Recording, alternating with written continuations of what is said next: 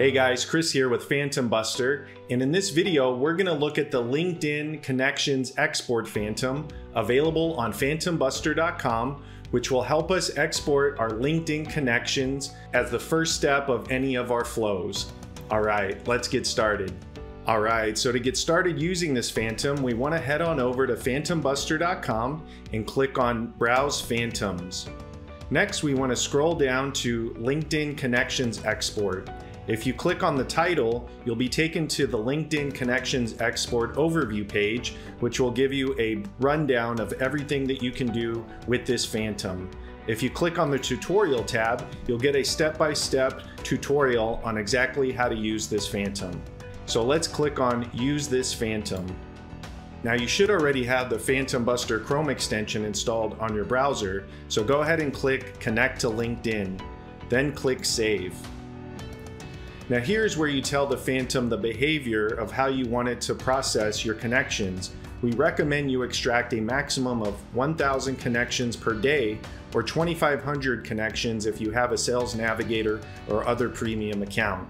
This number may be increased depending on how warmed up your account is. If you bypass this by too much, you'll have to update your session cookie more often. Keep in mind you should always spread out your actions across several launches spaced throughout the day, preferably during office hours where possible. So for now, I'm going to choose 100 total number of profiles to extract, and if left empty, the Phantom will attempt to extract as many as possible up to 2,000.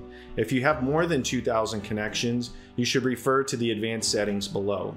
Now, you have several options in sorting the data that you export. You can choose recently added, by first name, or by last name. For now, I'm just going to leave it as recently added.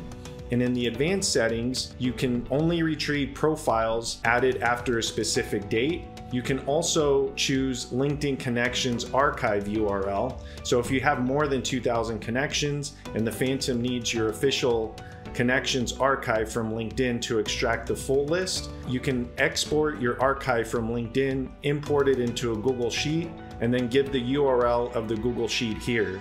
Make sure that it is publicly accessible. You can also choose the number of spreadsheet profiles to process per launch, and if you leave this empty, the Phantom will attempt to process all of them in one launch. Finally, you can also rename the results.csv file that gets output. For now, everything looks good here, so I'm going to go ahead and click Save.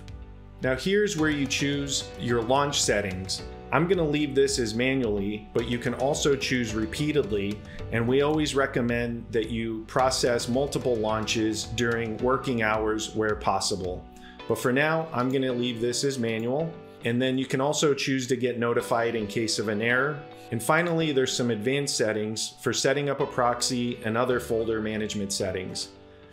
Everything looks good here, so I'll go ahead and click Save. Now I'm taken to the LinkedIn Connections Export console. All I need to do now is click on Launch Phantom. Now, depending on how many connections you're looking to download, this may take some time. Alright, so our LinkedIn Connections Export Phantom is finished running.